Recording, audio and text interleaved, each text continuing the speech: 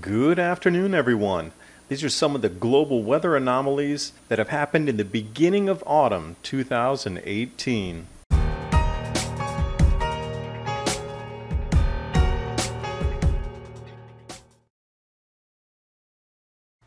Good afternoon, everyone. Weather chart shows shock drop in temperatures, UK. I thought, wait a second, we're still in summer because autumn doesn't officially begin until September 23rd. Media is absolutely just biting their nails, hoping that we get into autumn so they can explain the UK going below zero while we're still in summer. And I thought that's really strange. I started looking around the temperature anomalies, the maps, and sure enough, it does show. And also shows that the water temperatures, look how much blue is out there, but at the right, Atlantic, just below Greenland, very cold. And this will continue to affect Europe, and the UK is moving forward. But at the same time, check out these lightning strikes in Italy right into the loading terminal. And join me for Mini Ice Age Conversations, episode number 101, with Piers Corbin, astrophysicist, giving us a forecast for sunspot predictions, solar cycle 25. The links to that podcast, as well as the images and stories tonight, are in the description box below.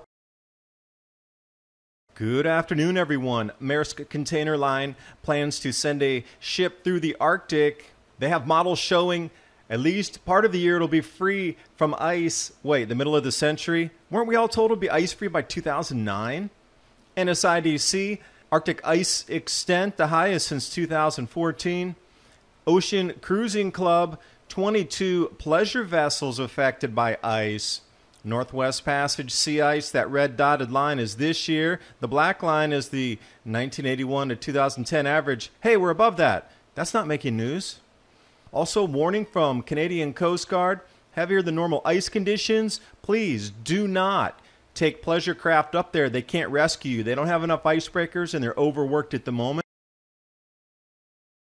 Good afternoon, everyone. Rolf Wiche's new video, Seeing Our Near Future by Observing the Sun. He, in my opinion, is one of the expert forecasters on our planet moving forward with how the sun is going to affect our crops. It'll give you a glimpse out at least through the next 5 years of what's going to happen. And as an example, wheat is just going to continue to decline in production, in my own opinion. Here we go. Forecast down 12% from last year, lowest in 5 years. This is Europe and Black Sea.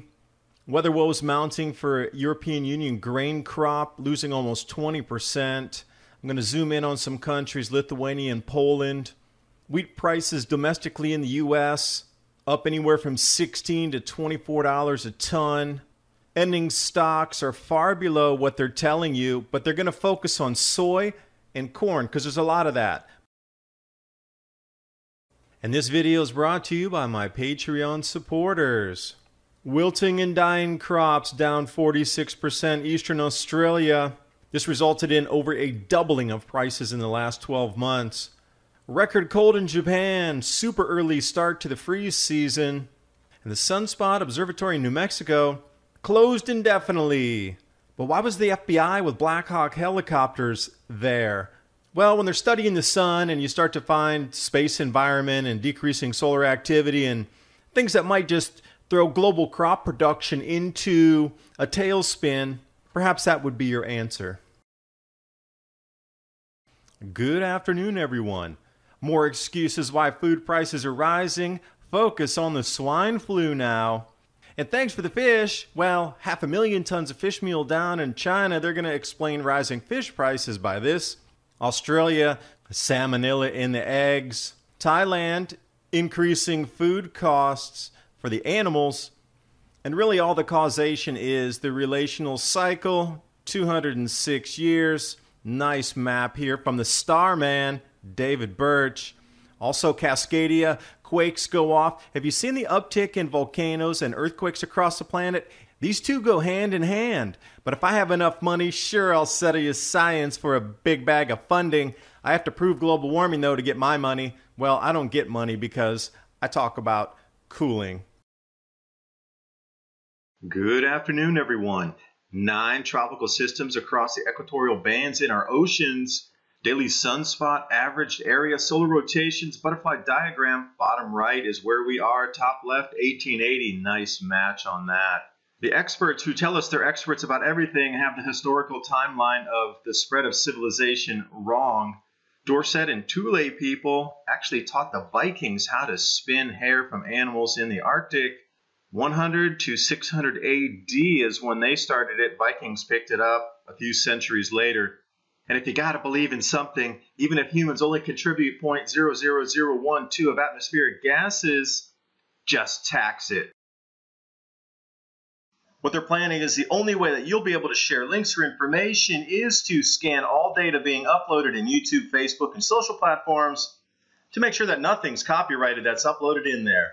That is going to create a burden for small platforms, which means more consolidation to control the narrative further. They say it's to allow them to demand payment for copyrighted material, but in actuality, it's a power play to consolidate.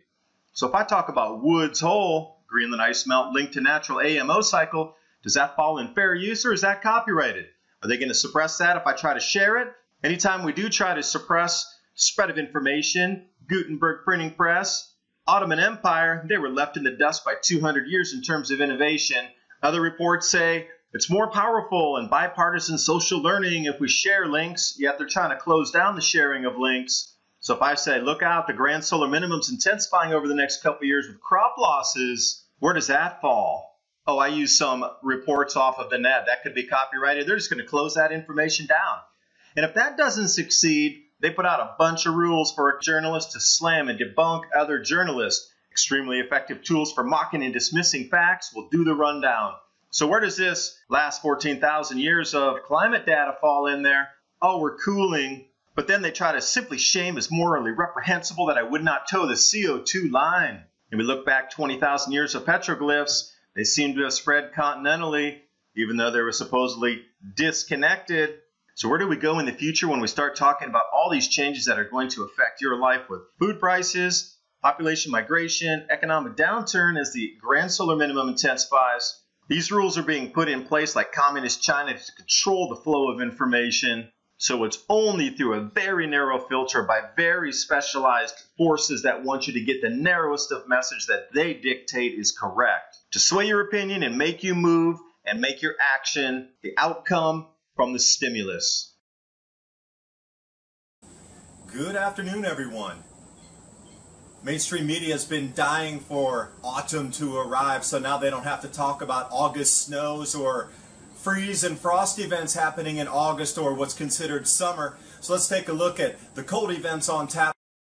EU set for 20 degrees Celsius below normal temperatures. U.S. going to drop in temperature. Massive floods in Mexico. Sunset waterspouts in France.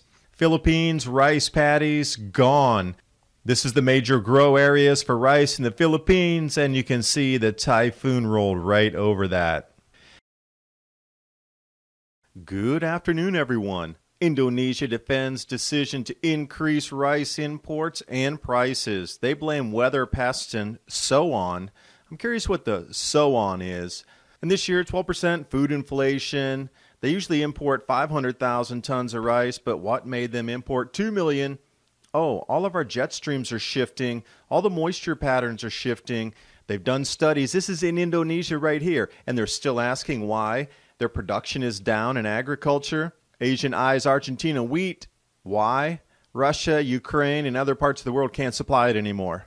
Asia consumes 304 million metric tons. Russia drops from 85 million tons down to 71 million. Australia just absolutely slammed. These numbers of down 13% are just a pipe dream. Massive frost and cold wipe out what's left. And January contracts reach record highs, 442 a ton. Just looking overall at Asia, they've reconstructed droughts during the grand solar minimum. And this is the intensification forecast going forward from this year up to 2023, 2024. Yet they still don't understand why they're losing yields in the fields. Good afternoon, everyone. Our cosmos revolves in cycles. Historical evidence supports solar output model for climate change. They even reference volcanism. We see it in the ice cores ash layers. Here we go, one of the most powerful volcanic eruptions, Krakatoa, 1800s, same one, awakening again. And 1,000 miles north, Minbu mud volcanoes start to become incredibly active. What are the chances of these two going off at the same time in the same area of our planet? Solar models, we see where the solar output dropped. Now, can we overlay it with the volcanic aerosols in our atmosphere and the volcanic eruptions recorded across our planet for the last 2,000 years? And if we do get a year without a summer,